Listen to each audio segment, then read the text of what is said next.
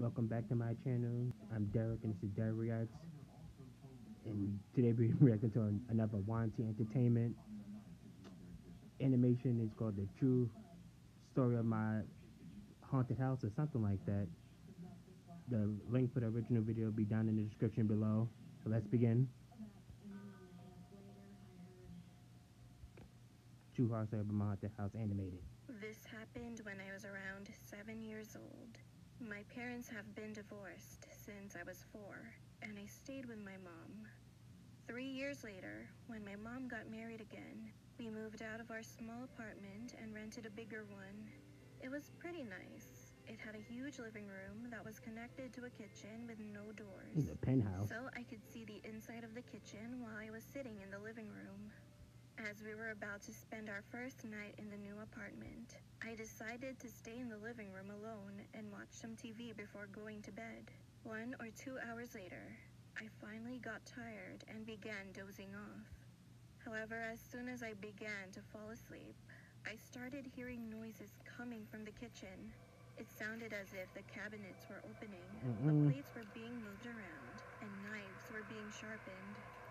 At first, I thought that my mom was in the kitchen, but when I opened my eyes and turned around, there was no one there. Of course. I even got up and went to the kitchen, and as I turned on the lights, everything was in its place.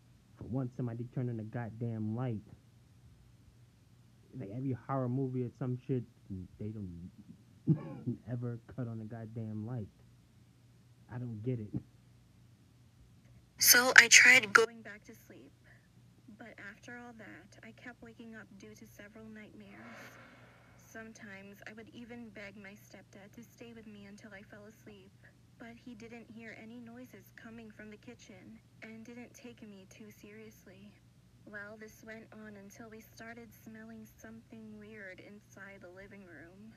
It wasn't as bad at first, but as the days went by, the stench got worse. It smelled as if something was rotting. We turned the whole house upside down trying to find the source of it, until we realized it was coming from the wall. We figured that a rat or something died inside the wall, so we hired someone to get that thing out of there. But what the guy told us was shocking. There was no space in the wall. It was all brick. Furthermore, the only thing that was behind the wall was the outside. Wow. At that moment, my parents remembered the noises I heard and the nightmares. They asked a priest to come visit us and pray for the house. So when he arrived at our house, he prayed and sprayed some holy water around, but it didn't seem to do anything. A few weeks later, my mom went into labor and had my baby brother. I thought y'all moved. He would cry so much in his sleep that his face would often turn blue and red. Crying at night is usually common behavior for babies, but this was more extreme. My parents were both sleep deprived, and the living room still reeked of something rotten, like a dead body.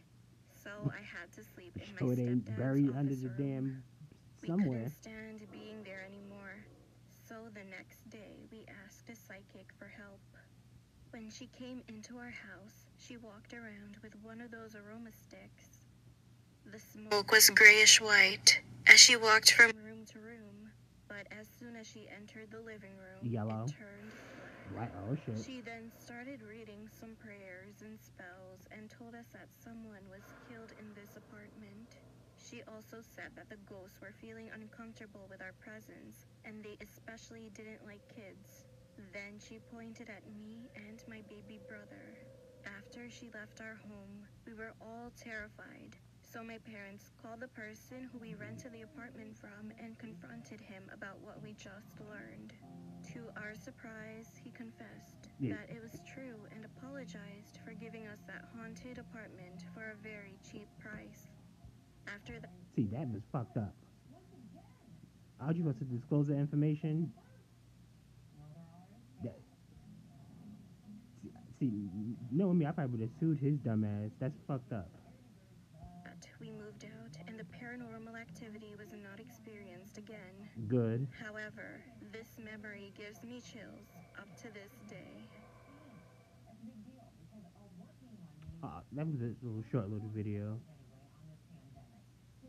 See, I would have cursed that landlord out because you know that shit happened there and you did nothing about it. That's a messed up thing to do.